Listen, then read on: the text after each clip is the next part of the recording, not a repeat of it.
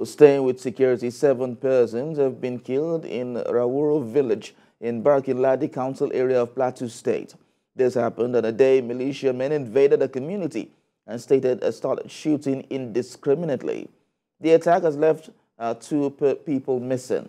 President of the Berom Youth Molders Association, Solomon Dalyop, who confirmed the attack to our correspondent on phone, said the 7 persons killed by the attackers were buried on Saturday.